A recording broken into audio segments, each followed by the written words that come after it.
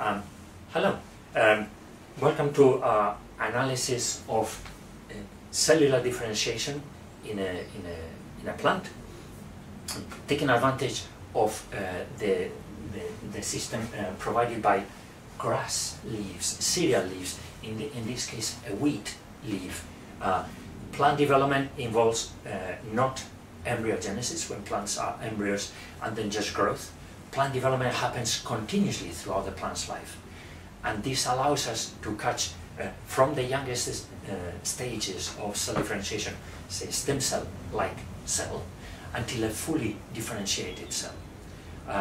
Being interested both in cellular differentiation and in organelle differentiation in chloroplast biogenesis, we decided to tackle how those two processes take place in a greening wheat leaf. For that, we took advantage of a young leaf, the first leaf of wheat, of a 6-day-old seedling, in which you can see, it's very easy to see very pale cells and fully green cells.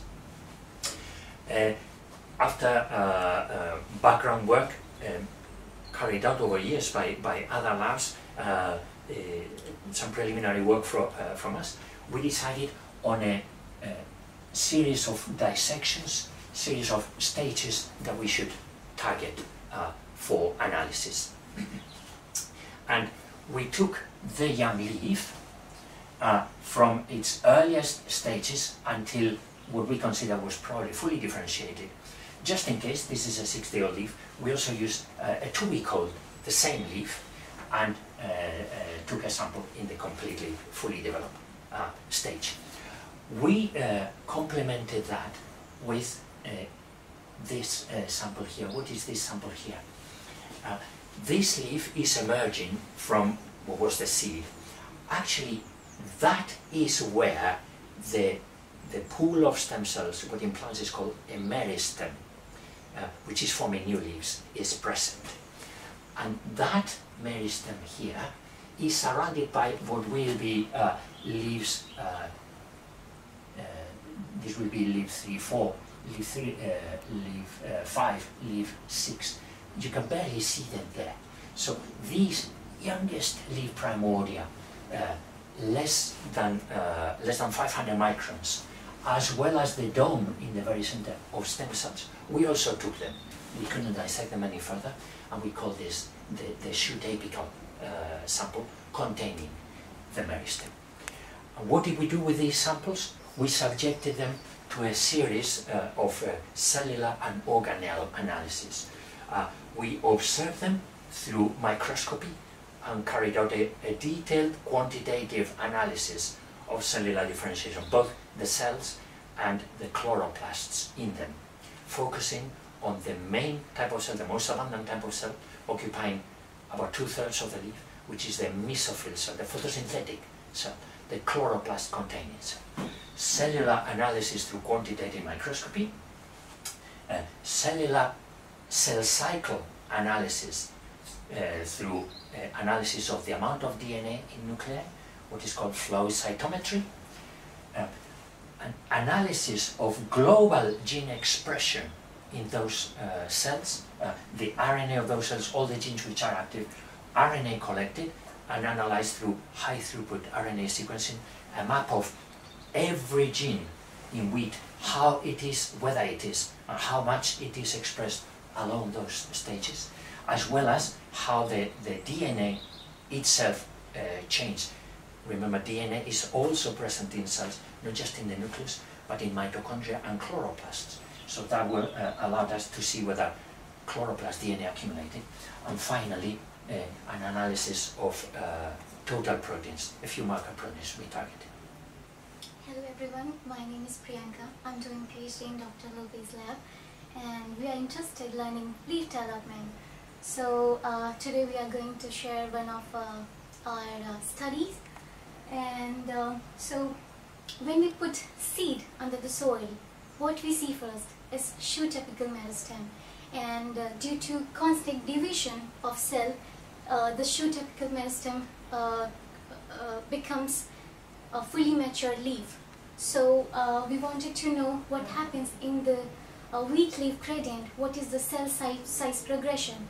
So we use the samples right from the shoot apical meristem, as you can see the sample 1, and then 2 to sample 9 is 5 millimeter sections, and then 10 to 14 they are the 10 millimeter sections.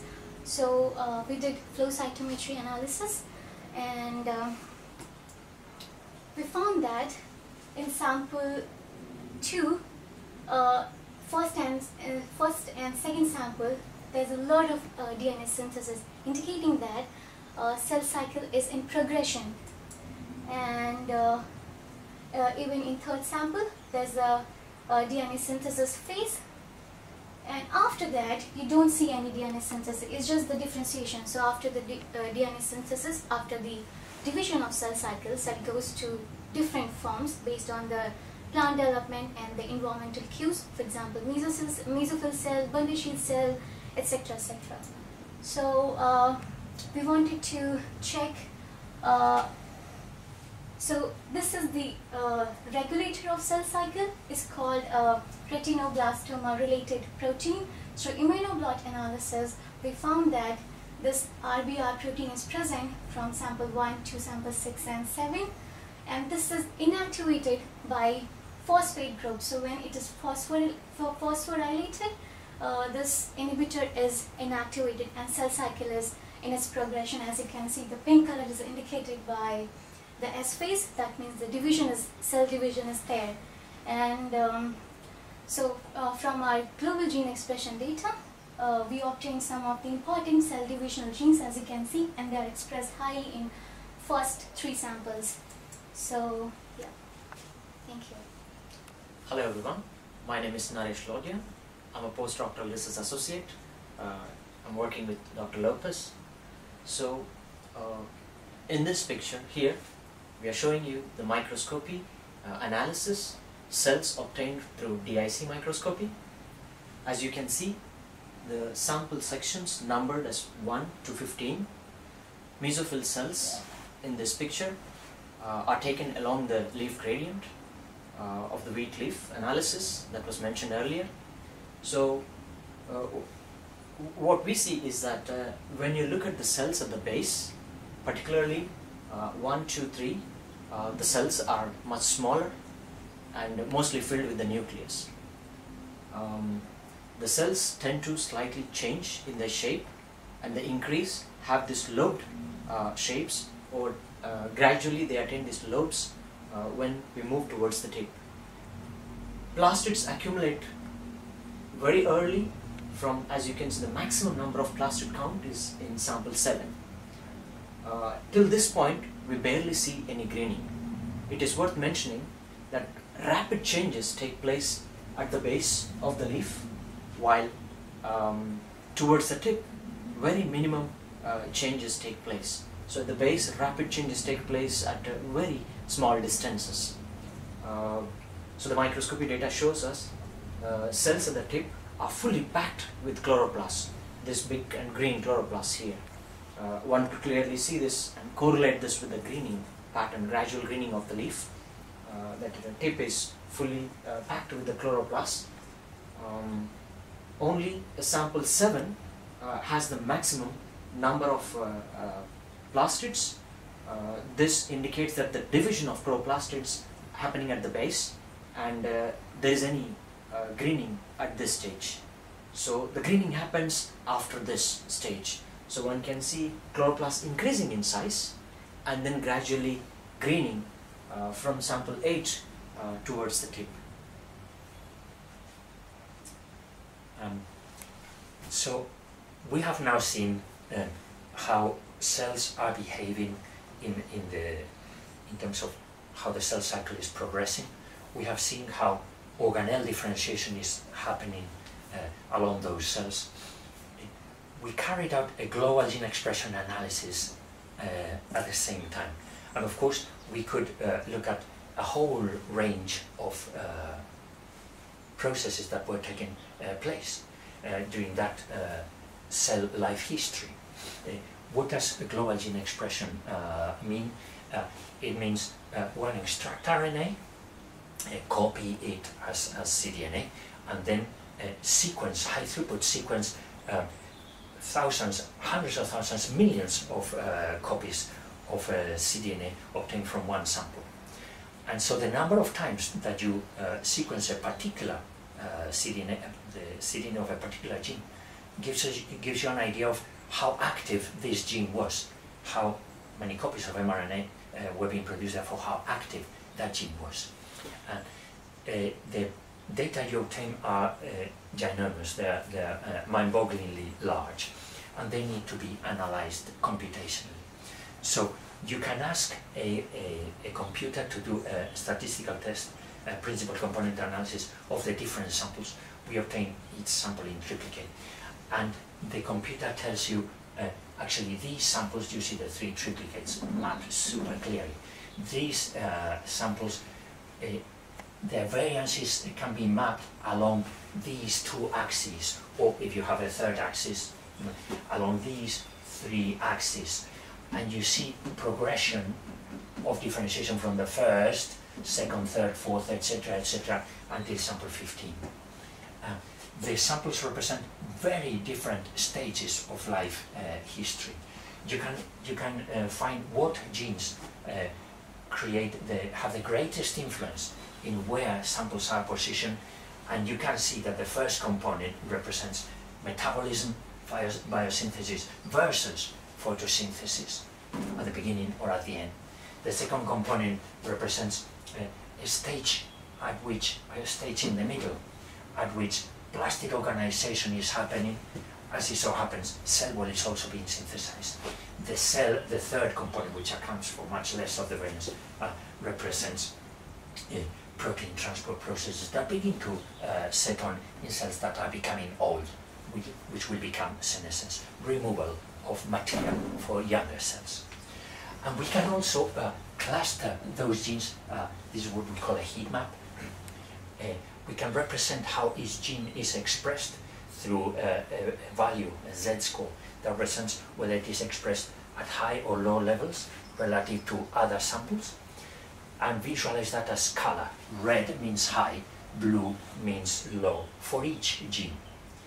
And you can cluster genes in patterns. A computer identifies genes with similar patterns that peak at different stages of the 15 samples. And then you can also use computational approaches to identify what process, what types of gene show this kind of pattern, or this kind of pattern, or this kind of pattern. And then you see that a whole set of control processes, transcription control, as well as cell cycle, was happening in the meristem on the very base of the leaf. Later on, cell growth was happening, ribosomal protein genes. Later on, cell wall was building up. Later on, plastic growth, plastic ribosomal protein genes were building up, etc., etc. Only at the end, photosynthetic genes were turned on, only in the samples 8 onwards there. So we have a global view of cellular differentiation, which includes organelle differentiation in it. We won't go through all the details, but this is the kind of summary you come up with. You look at what cellular processes are happening, and the primary cellular processes are cell proliferation, cell cycle, then cytoplasmic growth, translation, the build-up of new materials, new proteins, which are built in the protein building factories, which are ribosomes, and then cell expansion, which is associated with the build-up of the cell wall in which each plant cell is encased. And you can look at the organelle processes, focus on the chloroplast processes, and you see again these 2 stages, the plastic proliferation, which accompanies DNA replication in the chloroplast, which accompanies the import of proteins produced in the cytosol into the developing organelle, etc., etc. What you could call plastic build-up processes. Plastids are built before they become photosynthetic, and then there is this second stage in which the build-up of the photosynthetic apparatus takes place. We can see it visually by the cells greening, and cells, mesophyll cells, become active at what they do, which is act as solar panels filled with solar cells, producing the food that we eat, the bread, the pasta, etc., etc., everything which cereals, wheat, or crop plants give us. My name is Enrique Lopez.